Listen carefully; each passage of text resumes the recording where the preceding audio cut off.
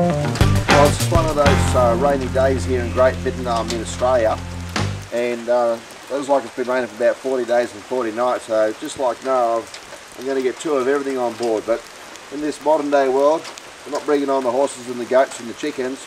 We're going to put on the back here two motorbikes. Yeah.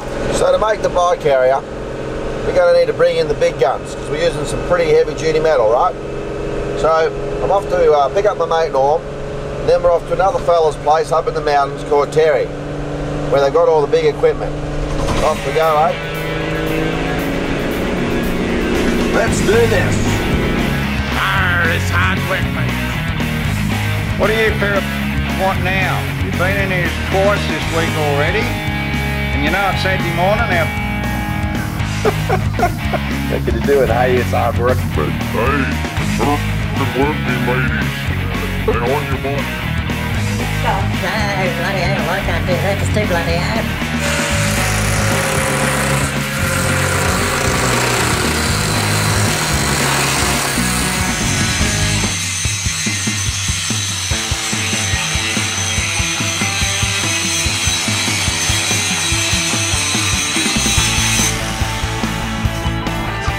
We're drilling through the bottom of the chassis rail. We're going to set in the big supporting rods here. Anyway, it's hard work and it's still raining 40 days and 40 nights. We'll get these two critters on board anyway.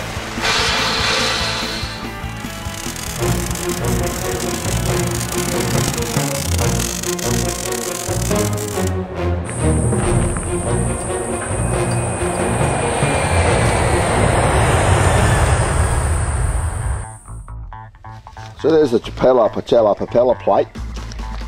You can see where it's just folded around over our support structure rail there. We've thrown some LED lights on the side, indicators and driving lights and that sort of gear.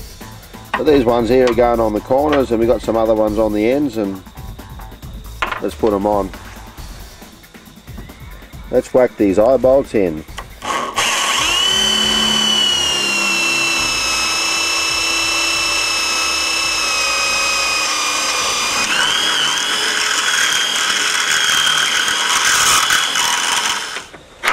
Poppy the bolt through, and we put on this doodang. It's stainless steel as well. They're nice and smooth. There's nothing to burr your fingers on. Spin them around, and that's what we're going to use to tie on the strap. So that's all looking good. Well, things are pretty cool when you start putting the tracks on for your motorbikes.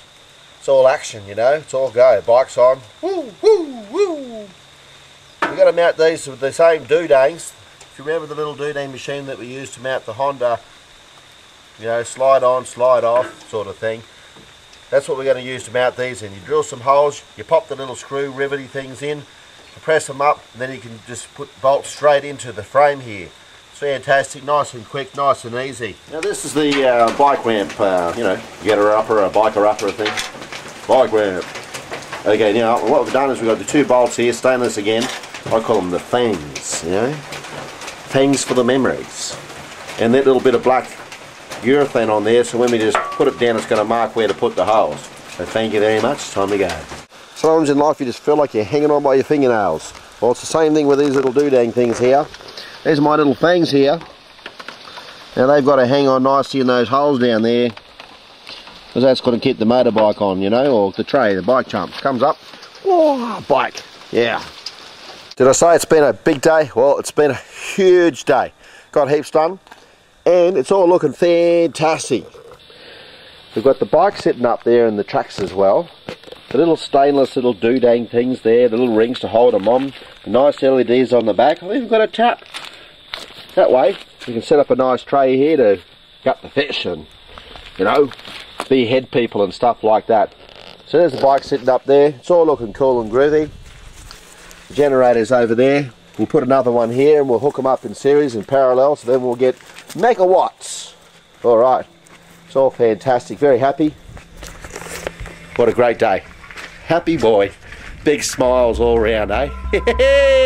Alright! Just one other little quick tip with the putting on the propeller plate and the checker plate and the the trays for the bikes, all the gear.